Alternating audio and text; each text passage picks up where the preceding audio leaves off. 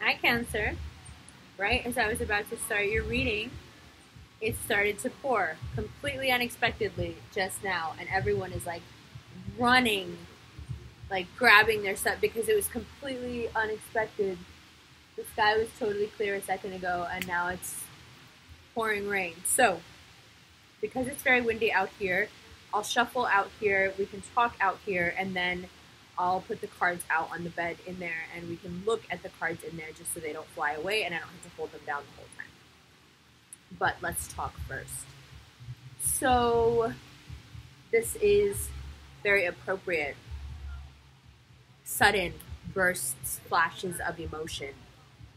Uh, why aren't people taking me seriously? Why aren't people respecting how much I do for them? Why aren't they seeing all the little ways in which I'm really quite an asset to them? Why is it that the people I work with, you see, like I can't sit still. I'm very like fidgety. It's like your energy is very like, I don't understand. Why do I have to keep adjusting myself and my work? Why do I have to keep adjusting to what these people or this thing or whatever?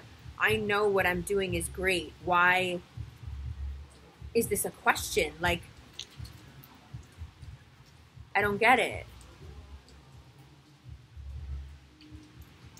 And when you have all this good luck coming in and you have this like water trine happening, you have Jupiter that's in Scorpio, you have the new moon in Pisces, you are just like right there receiving all this,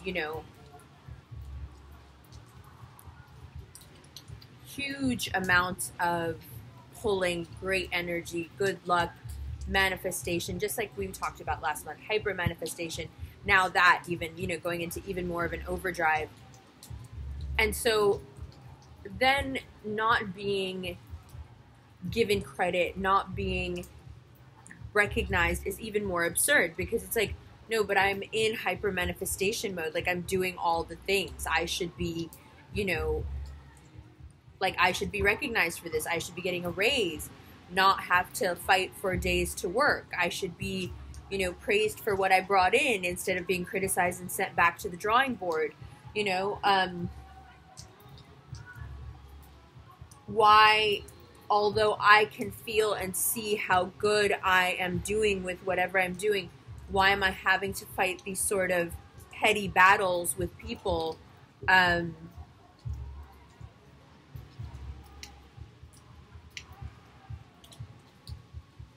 It's about not wanting to be redundant. It's about not wanting to go to this place where a sunny day all of a sudden turns into pouring rain because you just like have had enough. And so now if it's not going to be sunny, for you, then it's not going to be sunny for anybody because like you're tired. And that is the other side of the hyper manifestation coin. So it's worth talking about. With the really, really sunny days do also come the sudden storms. And it's to be expected, but more importantly, your emotions are a barometer, for you and for everyone else, but perhaps more so for you than for most. Your emotions are a barometer of how aligned you are with whatever you decided to do with this life before you got here. So the more and more you fall in line with whatever you predetermined for yourself was your lesson to learn this time around, the more and more you fall in line with learning that lesson, the more calm you become, the more sure of things you become. But not in a way where you are sure of specifics, but more trusting of things flowing to you, and you become very receptive. So when you are in that state, your emotions will show you that because you won't have anxiety, you won't be upset, you won't be any of those things. But when you are super emotional, it's because you have moved very far from whatever it is that you are trying to teach yourself without getting too, existential. Now, the other side of the I can think it, I can create it, I can do it, I can make it happen, I am a cardinal sign. The other side of that coin is, why can't you see that I'm doing it? Why am I not getting credit? Why am I being pushed to the side? Why am I not getting the success? What's going on with... And this is a very interesting Cancerian cycle. Cancers are jealous. Cancers are jealous lovers. We know that already. That's not a surprise to anyone. I'm not saying anything that anyone doesn't know already. Cancerians can be jealous friends. 6 of Wands and 8 of Swords. Other people's success, when we are in a place where we are expecting great success, other people's success can mess with us a little bit. And the 8 of Swords is really a card of, there's some self-pity involved there for sure. For sure, there's some self-pity involved. There's a sense that this person is, for the most part, doing this to themselves. And when it comes up like this, especially when we were just talking about what we were talking about, it is this sort of outward success. It's a very public sort of success that the people around you are enjoying. And I'm not saying that you're not happy for them, but there is a part of you that's being eaten at because of it, because you do feel, especially from last month moving forward, that it is your time and you can have the things that you want. But you have to be very, very careful, because although it is your time and you can have whatever you want, envy and jealousy is one of those things that really just poisons all your good karma. It's like dropping ink, in white paint. Like, it taints your karma really, really badly. So the cards right away sort of specifying that that's where you will find yourself as we open up into March, just looking around and again, not being hostile, like the 8 of Swords it's about you. You're not being hostile towards these people because they're successful. Not at all. Not at all. You're just bummed that you're not also at that level yet or whatever, and you feel like you've been working on, you feel like you deserve it, and all that. And then 2 cards in reverse, Queen of Swords and the Devil, both in reverse. So if you are dealing with a Capricorn and a Gemini, a Capricorn or a Virgo and an Aquarius, or a Taurus and a Libra, or any permutations you can think of there, there is a pretty strong chance that their success is making you feel weird. And they're coming in upside down, not because they're actually upside down, but because you're viewing them from a place where you obviously cannot see very well. Your sight is all the way turned around. So they, what they really are is that they're doing really well, but the way it's like feeling to you is that like they're not with you. Like they started doing better than you and then they're not with you anymore. Something like that. Something like that. You feel left behind. You feel, even though ironically there's so much good stuff happening for you and energetically there's so much good stuff that's going to come to you, you just feel right now kind of like a failure, which is also weird because you have so much water energy this month just like dying to come to you, and it's going to be so beautiful. But you have to get out of this. You have to get out of this. You do. You have to get out of it because it's just tainting everything. So now a bunch of cards fell out. The Lovers. Good. The Magician. Okay. Page of Cups. Great. We like that. And the Moon. So I think the Moon has come up in every reading that I've done out here on this balcony, and I've done the 3 water signs now.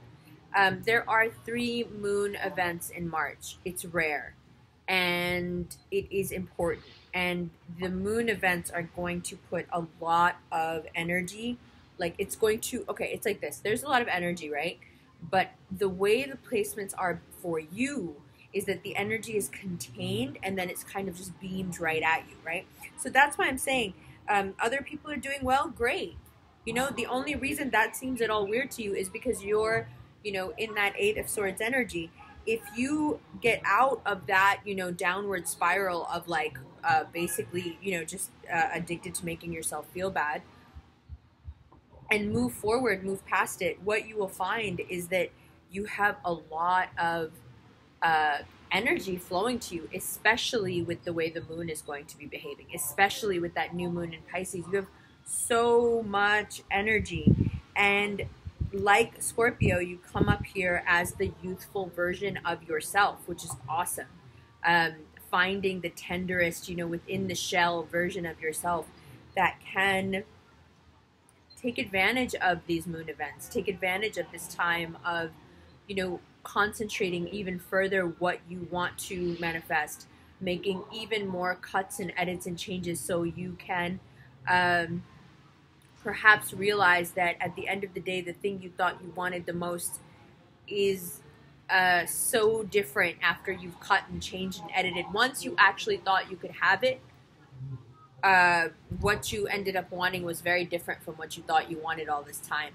And if you're not there yet, and if you still cannot see how what you really thought you wanted, which you have such a hard time letting go, if you really can't see how there's something so much better that is going to be given to you and almost, you know, forced upon you now, that's okay, because it's coming in anyway.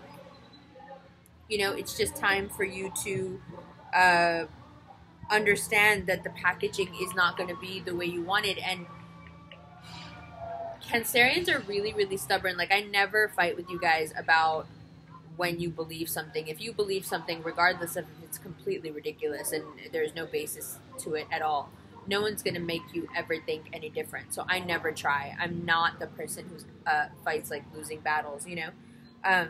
So I never try to convince a Cancer of something that they think they know. But that's really unfortunate, right? Like, that should tell you a lot about how people interact with you, because that is a liability. When people feel like they can't talk to you about something that they feel you are not perhaps right or correct about, you learn less because people aren't opening up to you and perhaps teaching you something. Now, along with that comes the fact that you have to let in people who will just be criticizing you for no reason, or just taking shots at you and, you know, throwing subs at you. And that's, you know, that's to be expected as well when you're open and vulnerable to what others are saying. I'm not saying you should be open and vulnerable to what they think, but I'm saying that there are people around you that you will start to think about this month who have been telling you for quite some time that whatever it is that you really were sure that this is the only thing, and this is the only thing you can ever have, and this is the only thing you really want, and, you know, it's just not it's not the move. It's not what you think it is. What did I say? A Gemini and, right, a Capricorn or an Aquarius, or, right, that's what I said. So that's the Gemini card. And, you know, the Magician is someone who is lying. So if you're in a third-party situation, Cancer, with someone, and they are, and you feel, you know, with the Moon card there as well, things being revealed, and you just feel like you are not being told, you know, the truth. You know, I don't think you are. I don't think you are. And I think the Moon, I think the full moon in Virgo and also the new moon in Pisces is going to bring you a lot of clarity on that which you should have been will bring you information that you should have been privy to from the beginning of whatever it is that you're dealing with. The Devil in reverse and the Magician, there's a commonality there of just being super dishonest and using things to their own as part of their own, you know, scheme. So not really being able to trust anything that they're saying whatsoever. And the Moon also associated with lies being revealed. So, although I understand the Eight of Swords energy and I understand how you could feel that way because of what's going on, um, you know, if this is a love situation, I think it's pretty obvious at this point. I think you've known for a long time that that's not a situation that's working out very well. However, the Magician and the Page of Cups. So this is also someone who has quite a lot of control over you somehow. They're able to manipulate you. It's almost as if you feel like they're smarter than you or something. I know you don't actually think that, but I think they make you think that. And sometimes you believe them. And so I'm going to take these cards inside and we can look at the bottom of the deck a little bit and see how it looks. But I just wanted you to get this view and for us to get our cards out here and have the, you know, the water energy. But yeah, so we'll look at them. I'll just go inside. I'll see you in a second. Hi, okay, so let's look at these cards. So you can see when you look at them like this, that these two people really have you somehow turned around. Their happiness is directly affecting you in a negative way. I'm not sure if these are two people, one of them is someone you wanted to be with, or they are experiencing a success that you really saw for yourself, or you were supposed to collaborate with them and didn't. I'm not sure what it is that brought you to this point where their happiness is equaling your sorrow, but we're there. So having said that, the cards advise very strongly that you use this energy to move forward. When the Arcana comes up in reverse, it's because even the road sign that is presented to you is being taken the wrong way. You're going left with it.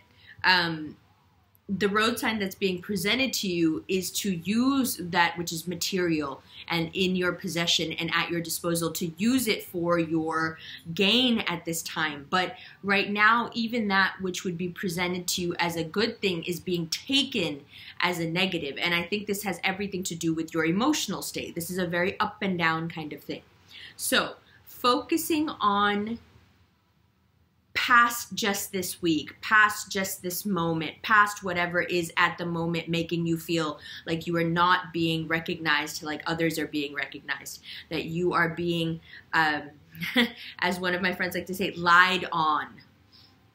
You know, if people are lying on you, people are diminishing you, people are taking what you are saying and doing and turning it and twisting it inside out, and therefore leaving you kind of powerless to it. All of this is preying on you.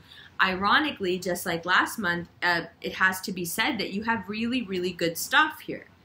And it's all stuff that, depending on how you look at it, can be used very much for your benefit. So, one of the ways that I would look at the Six of Wands energy is that if you are surrounded by people who are successful, chances are you will also become successful, because that's the energy you are choosing to surround yourself with. The more you are happy for others in whatever state they're in, the more appreciation and gratitude you show for others' happiness, the more that comes to you. So that's one way you could take that. The Eight of Swords energy is an energy that, although it is very difficult and it is very painful, the cool thing about it is that you are in control of it. You can choose to not be here. You can choose to see how other people's whatever is affecting you and not take that bait. That's your choice. The Devil in reverse and the Queen of Swords. So what would one do? What would one have to, in our understanding, right, shift for these cards to be upright? Someone who is in a position of power in terms of intelligence with you, someone who you think is very intelligent, is trying to explain something to you and has been trying to explain something to you for a while, and you're just not understanding it. So that person may have switched their tactics now and become pretty harsh with you because they've tried everything else. The Devil card, another person in a position of authority with you, but one that you are quite afraid of. Someone who has an authority over you that you may not necessarily understand yourself, is also finding themselves kind of hitting their head against a brick wall with you right now because the stubbornness is an all-time high. So emotional stubbornness, which is what you guys do, is very difficult for certain personalities to deal with. Capricorns like for things to move. They move on, they move quickly, they don't look back. Cancerians are a lot about looking back, staying involved, not cutting ties, you know, very circular. And Capricorn is not like that at all. Queen of Swords is also very much known for cutting ties, very much known as someone who wields the sword first and asks questions later. This may very well be energy that you should be integrating right now and are not. And so they are flipping on you, if that makes sense.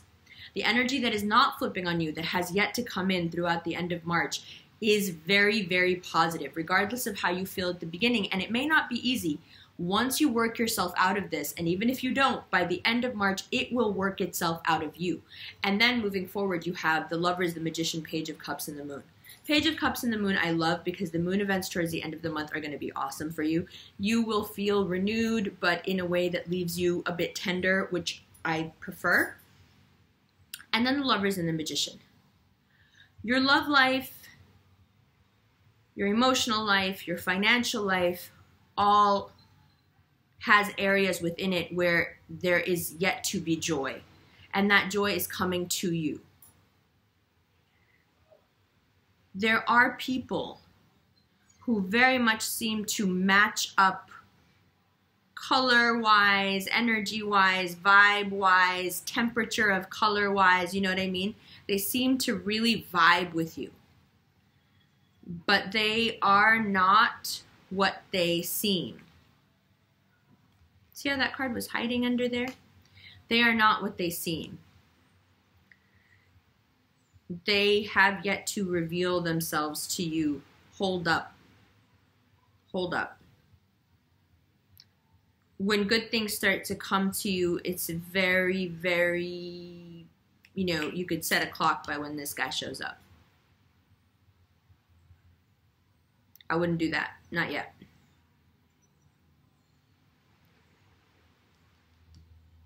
Not yet. Let's do one outcome card. And then we'll move to the extended and we'll take a better look at the Magician and the Moon and the Lovers card, but also that Devil in reverse. I want to take a look at that first, the two reverse cards. But let's pull an outcome card for March.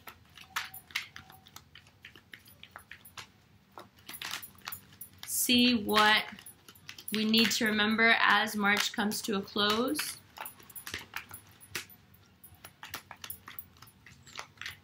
What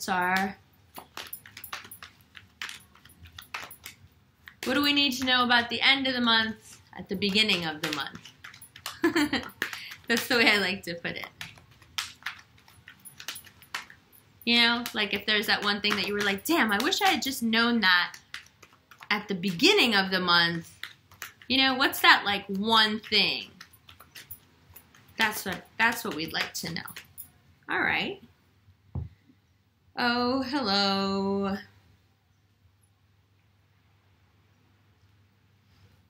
So, 8 of Cups. You're either going to walk away or you're going to stay stuck in it. You know, what do you need to know at the beginning that if you just knew it at the end, it would be easier?